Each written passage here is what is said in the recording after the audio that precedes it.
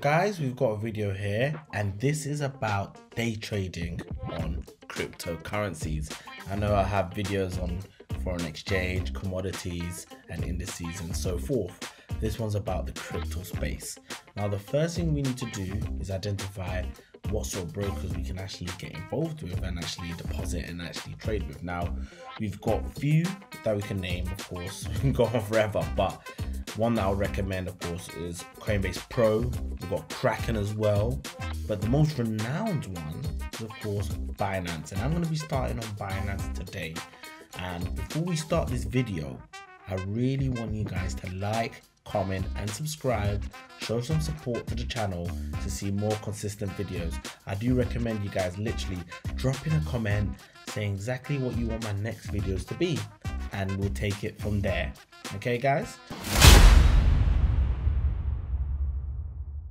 So once you do sign up and you're ready, which is basically over here, register, you'll log in and you're into Binance. But I'm sure most of you guys literally have a Binance account from the previous crypto hype.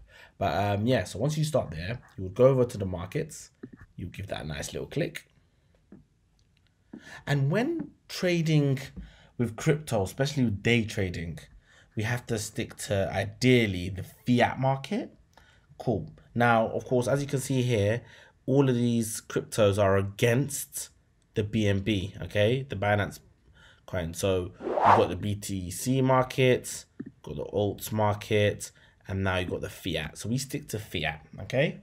Now, things to consider when trading day trading is, of course, choosing the crypto that has a high volume and the ones that are more stable. Reason being is because when you are trading day trading, it's a bit more reliable than going for the smaller shit coins, as they say, or the meme coins, because one tweet from Elon Musk can literally affect the market massively, and it can either go according to plan or it can go totally left. So these are things that you need to consider, okay?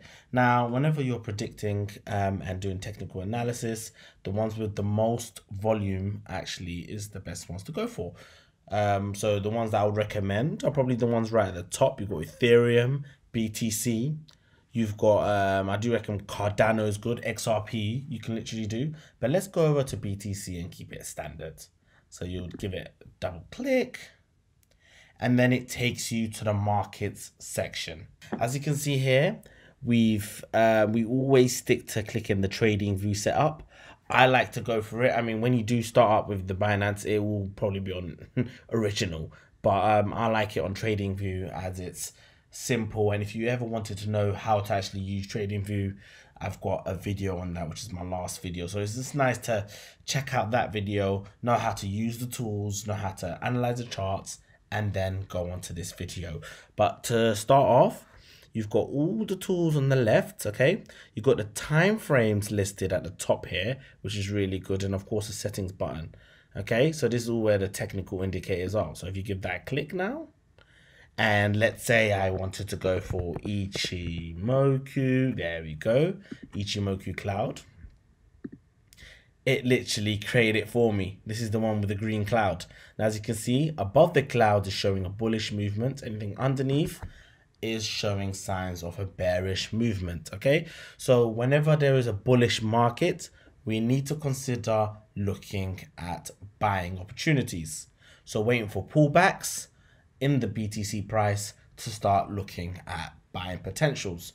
Remember, when we are going for cryptos, it's very important to look at fundamental analysis, always understanding what news is there to literally trigger the market. If you don't keep up with the news, it could really affect the technicals. It can blow you out of the market.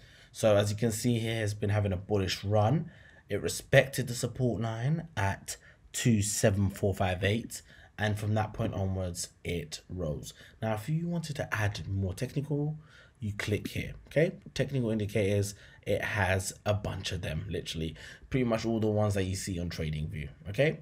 Now if I go back, I like to keep it to price action. I mean, like, with depending on what it is that you're trading. Let's say stocks, we stick to price action, whatever. If you're trading with foreign exchange, Ichimoku is really good as well. Okay, so as you can see here on the left, we've got this trend line. It's always nice to draw them out. I mean, you can change the thickness of the line, and you can change the color as well. Okay, so let's stick to the color that they gave me, to be honest. Okay, so I'm going to give that a click. You literally drag, click, drag, there we go. But the whole purpose of this is literally so you can draw the lines on your Binance platform using the trading view setup to literally analyze when to buy and when to sell in the markets. Now, I do recommend always looking at the news. A good news platform could be Bloomberg. Bloomberg are really good. It breaks down everything. It has its crypto section, it has its stocks, foreign exchange, and so forth.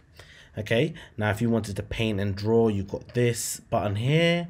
If you want to go for a text, you've got that button here, and you've got all what you need on the Binance platform, which is really good because sometimes going off two different websites might be a bit more confusing for you guys, or inconvenient, shall we say. On the right hand side, we've got all the updated prices for all the currencies. So on the cryptocurrencies against BTC is listed here. Okay, so if we scroll down, and let's say I wanted to get involved in the price. So the reason why we go for USDT is because it's a stable coin, which means that it is a cryptocurrency that derives itself from a fiat currency, which is US dollar. Okay, so that's why we like to, when we're doing day trading, is to stick to a fiat currency, which the BTC or the Ethereum will be against.